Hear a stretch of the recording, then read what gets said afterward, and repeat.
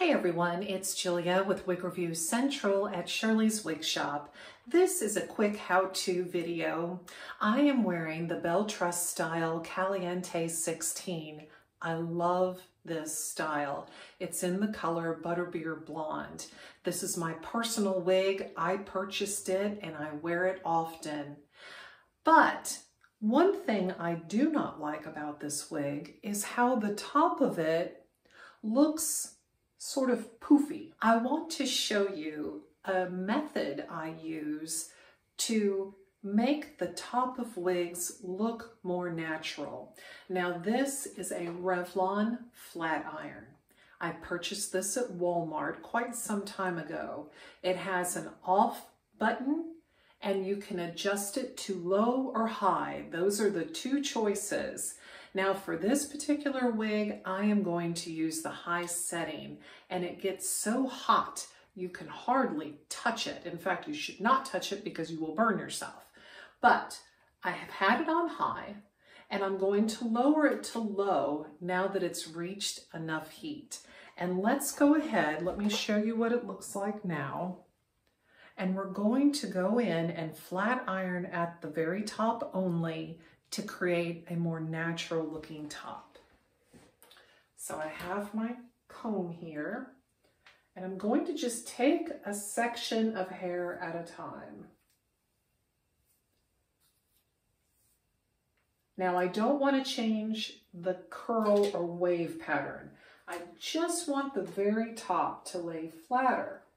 So I'm going to bring this like that and press it down.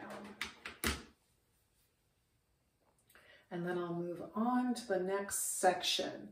Now pressing it down as it cools just helps to get the desired effect. So here we go. Again, pressing it to get the desired effect. We'll come over here. So you can see now that it is flatter on this side. And I have a little poofiness right in here. So we're going to target this area next. And we'll use the flat iron and pull it tight. Lay your hand on it and it will be hot. So just keep it pressed until it cools, a minute or two. Move on to the next section. And you don't want too thick of a section.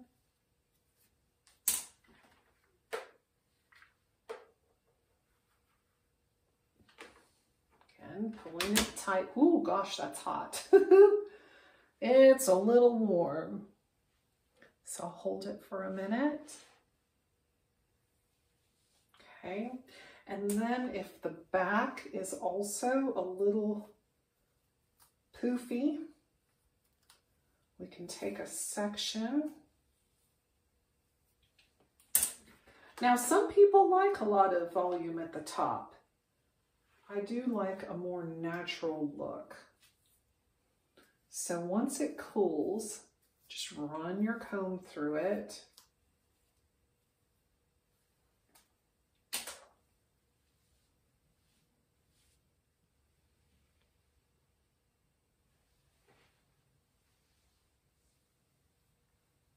If it is still not flat enough for you, what I would do is go ahead and take the sections that you've already done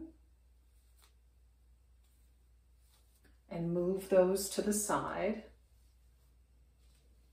And you can secure them if need be with like a claw clip. And then you can do the same thing with sections underneath. Now this technique works so long as there is not a huge amount of permatease. If there's a huge amount of permatease, it may not work because the permatease are short, wiry fibers that are very strong. and they can be quite tricky to make lay down. But we're gonna go ahead and do this section underneath here. And then hold it. Ooh, that gets hot. Just rub it, make it flat. This is a left monopart wig, and that's why I have it parted on the left. Well, thank you so much for watching this quick how-to video featuring this Revlon flat iron used on the heat-friendly BelleTress style Caliente 16. Now you can use any flat iron of your choosing as long as the degrees do not exceed 320 degrees. What I like to do if I have a heat appliance that just has low and high or low, medium, high, I might start with it on medium and give that a try. Otherwise, I suggest starting low, and if that's not enough to make the curl, then go to high. But there's a lot of appliances that actually have the degrees on a digital screen, and those are, in my opinion, the safest ones to use to preserve all of your heat-friendly wigs. Well, thank you so much for watching this quick how-to video. I hope you found it helpful. Please subscribe. Subscribing is free, and you'll receive alerts whenever I post a wig review, hair topper review, how-to video, wig color comparison, and much, much more. Take care. Bye-bye.